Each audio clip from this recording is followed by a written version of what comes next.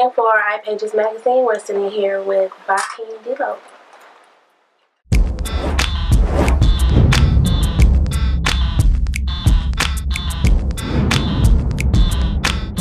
All right, so we want to begin with who invented the bop and when was the DLOW Shuffle born? Who invented the bop? I want to say me and Kemo. We invented the bop. And DLOW Shuffle was born, I want to say, like December 5th, 5th, 6th. It's the birthday, the official birthday? Yeah, December 5th, right? Yeah, December 5th. Well, how did it come about exactly? I mean, I was sitting at home, and I was just thinking about different things to do. And you know, where we from is just so much negativity. Mm-hmm. So many people down us because of the killing rate and all that.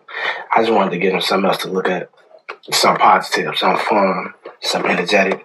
So, I mean, I just made the dance and put it out there and just prayed that it'd give us a different look, you know? Yeah. And so it grew and it spread with the help of you and Kemo. Mm-hmm. So people are hearing, oh, you're going to interview DLOW. You got to find out what's going on. Are him and Kemo beefing? You know, that's kind of a rumor that's starting to get spread around. So put an end to it. All the rumors, clear things up. What's really going on? Now, me and Kemo, we not beefing. I mean, that's my brother. Always going to be my brother regardless to any situation. You know, it's just certain occasions come where we don't see eye to eye. So we tend to space ourselves from each other. But, you know, there's just like a relationship. You know, when you and your boyfriend get mad at each other, y'all don't talk. Then y'all come back together, make up, and y'all do what y'all got to do. That's just what it is with us. I mean, we going to be brothers for life. Uh-huh. So, I mean, I got his back, he got my back. I mean, that's what it is. No beef. You know? Good. So for everybody out there that's wondering, there's no beef between the Bop Kings. All right. So this bopping movement has become a part of Chicago culture. It's, you know, as soon as the songs come on, they know what to do. Everybody's bopping to the right, bopping to the left. So how does it feel when you're watching the Bulls game and you hear your song playing, you know, during the game? I mean, it's a blessing. Just to see the mass of people that is touching. Just to see the reaction you get back from people. Just to see how the kids and grandmas and mothers and fathers react to it. I mean, it's overwhelming. But at the end of the day, it's just a blessing. I'm grateful. That's nice. So speaking of your audience, most of the time when I'm seeing the bopping, and even at a party, of course it'll go up among the young people, but really it's the younger kids that, you know, tend to take to it. So is that necessarily your target audience, or, you know, what is necessarily the goal of the DLOW movement? I mean, I really don't have a target. Mm-hmm. What I do, I produce for everybody.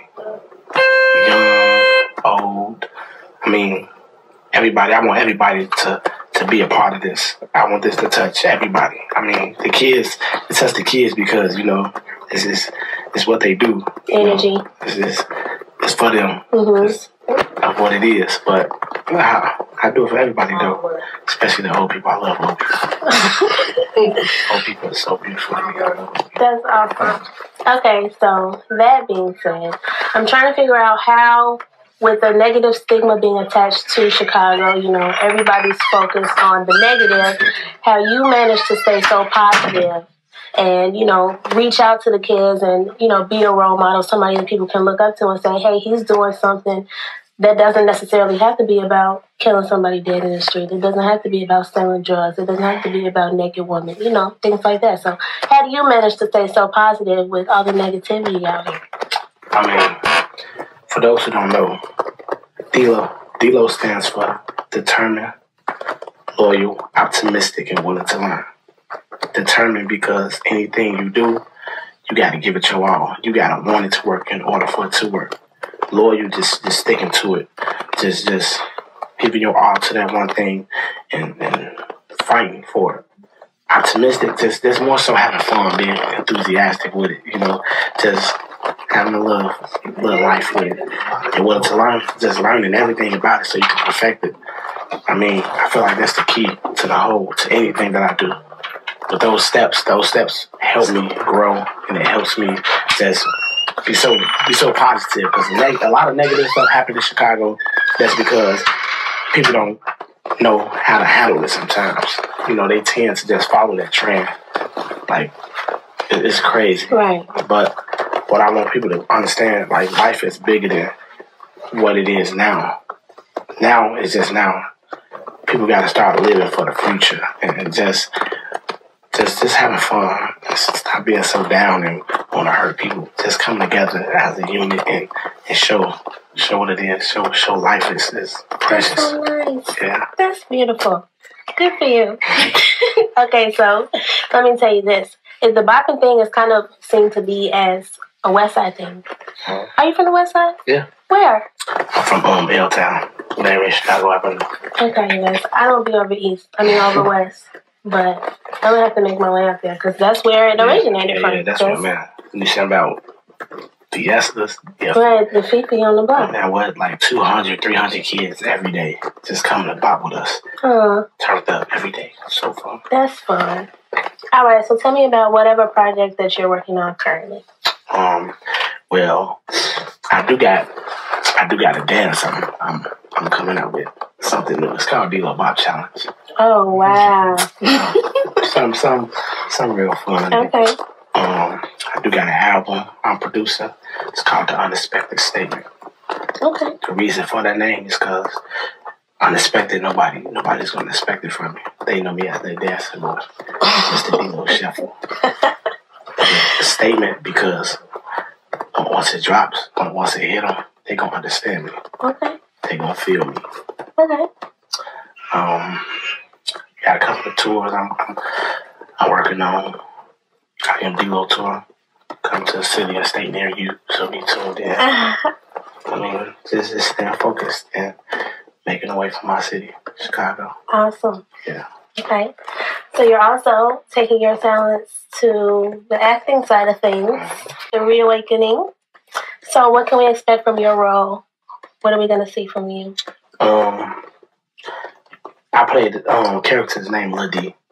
Okay. He DLOW though, you know, still be dancing and doing all that, but it's gonna be real fun. Just another how can I put it? It's something else to grasp the attention of the younger kids.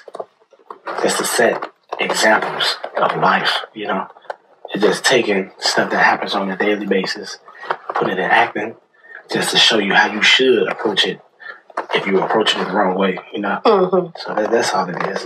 It's going to be good. It's going to be real fun. Okay. And another big thing on the rise is America's Got Talent. Got a phone call. And so what do you hope to show the world? Of course, I know that you are all about the positivity. You're all about inspiring people and uplifting and all that stuff. So when we're watching you during your time on the show, what can we really expect? You can expect a lot of energy from me and my dancers. It's going to be like a story. You're going to be able to feel like where we came from.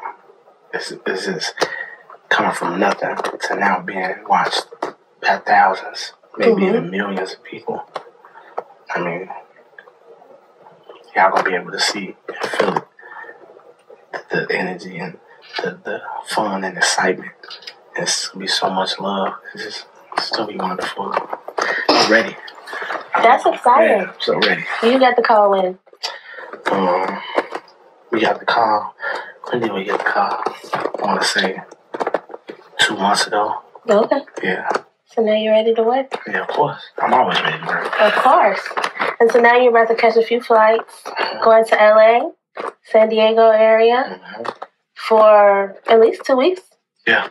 And the DLOW movement is moving. Yeah. So what are our plans during our trip to LA? Basically just network, just find different areas to push the whole DLOW movement, just to make it bigger than what it is now. I mean, it's pretty big, but it's always can get bigger. Just trying to make it as big as possible. That's it. Networking. Sounds good. So it's a new year. And I know you've got plenty of resolutions and goals and aspirations that you're looking to achieve, accomplish, and reach. So tell me, where do you see yourself by the end of 2015? By the end of 2015, there's a couple of things I want to have accomplished. One, I want to turn my city from Chirac back to Chicago. That's one of my goals. Another one of my goals, I want to start helping with boys and girls clubs and shelters and things like that to better our environments. Of course, I want the DLOW movement to be at its greatest. And I just wanted to see more love and unity from the people that I'm around. I want to be able to help them reach a point in their life where they can be at the happiest point they ever been. You know, I think those are my biggest goals. That sounds like something I could see you definitely getting done over the course of this year. Yeah, definitely. Well, it's very refreshing to have someone with such a positive outlook out here representing our city. Yeah. So I appreciate you for coming, sitting down, talk to me. Thank you for having me. It's an honor being here with you. Oh,